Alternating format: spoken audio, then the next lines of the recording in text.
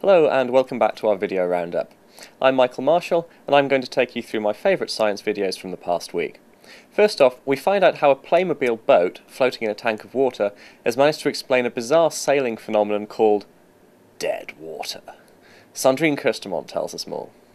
Ships traveling in cold waters can experience a peculiar phenomenon that makes them slow down for no apparent reason.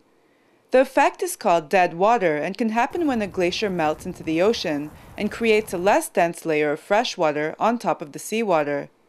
Underwater waves are formed that can grind the boat to a halt. Researchers recreated these conditions in a lab by filling a tank with salty water and pouring a layer of fresh water dyed red on the top. As the boat moved forward, waves were created at the boundary between the two types of water. Soon, underwater waves started to follow the boat, and they gained speed until they caught up with it. At this point, the depression that formed below the vessel slowed it down. The wave eventually broke against the side of the boat, allowing it to get back to its normal pace. In another experiment, the researchers tried to better simulate real ocean conditions by using 3 layers of water of varying saltiness. The dead water effect didn't seem to change, but the researchers plan to study the system in greater detail. It could give insight into how pollutants mix in seawater and eventually sink down to the bottom of the ocean. Next, a new coral reef has just been discovered in the Seychelles, and researchers have found that it still bears the scars of the 2004 tsunami.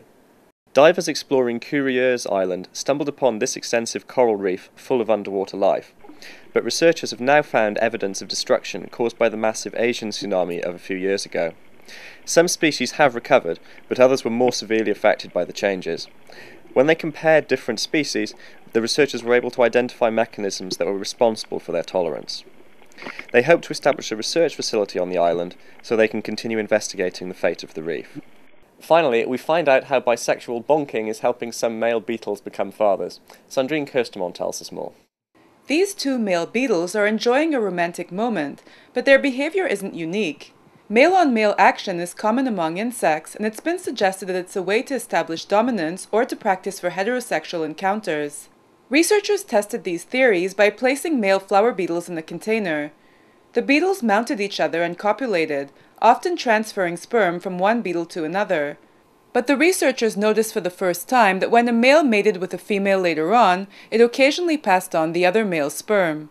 Only 1% of offspring were actually fathered by the foreign sperm, but the researchers think it could be one of the benefits of male-on-male mating. That's all for today, but you'll find lots more science stories on our website. For example, find out how to make X-rays from sticky tape, or take a look at some stunning computer graphics that are helping us understand spinning vortices. See you next time.